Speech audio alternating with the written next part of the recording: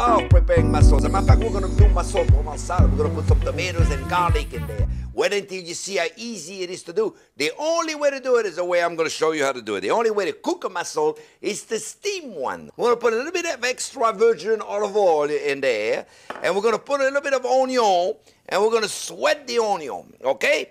While the onion is sweating, let's talk a little bit about mussels. Now, you can see this mussel is open right there. Now, does that mean that this mussel is dead? No, it doesn't. It means then she's sleeping, she or he, I don't know. She's sleeping with her mouth open. Really, I'm telling you, that's what happened. No, look, we're going to wake her up. Okay, wake up. Wake up. Look, look, look, look. Look what happened. I hope you can see it. Wake up. Look, look, look. She's closing. She's like, leave me alone. I got to go back to sleep. Look. Look at it. That's it. Look, see? Mussel is closed. That's what happened. When they relax, they kind of open up a little bit, and they said, okay, they sleep with their mouth open, you know? And the minute you make some noise, boom, they close right away, because they're alive. You want them to be alive. So you check around, and if you see an open one, wake her up, and or you may want to grab him, and you may want to squeeze him like that. That'll wake him up even faster than banging on it. And if they don't close right away, put them aside and see. Maybe they have a tough time waking up. And we got the onion going out here now. Okay. Now we're going to put some tomatoes, chopped tomatoes.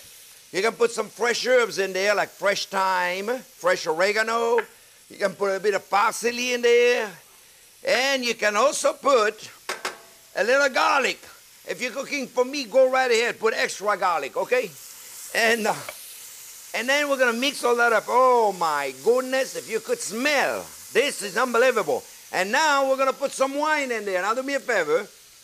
If you cook some wine, mussels love good wine. They don't like cheap wine. Okay, give them good wine and measure very carefully. You know what? If there is extra sauce, that's okay. And if there's extra wine, that's perfectly fine also, all right? Now we're going to get the wine hot. So far, so good, right? I haven't done anything complicated. Now we're going to take the mussels. And we're going to put them right in here. And now the other secret of cooking mussels, folks, is to close it immediately. What's going to happen is the wine is going to get very hot.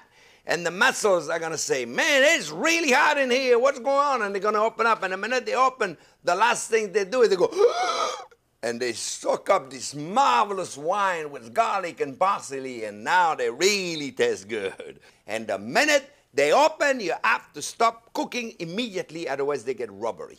The minute you can see the steam coming out of the pot, you know that it's really, really hot in there, so you know they're opening right now. They don't wait that long. They're opening right now. And look, look, look, look, look, look, look. Now, that's that point. We want to check it around. We don't want to open it up until we see the steam coming out of the pot. And let's look. You know what? That's it. They are ready, folks. We do not want to overcook them. Oh, baby. Now, let me show you. This is hot. I want to show you a plump mussel. This is what I mean by a plump mussel. Look at this baby. Oh, my goodness. Is that gorgeous or what? They are so plump. They're so delicious. Oh,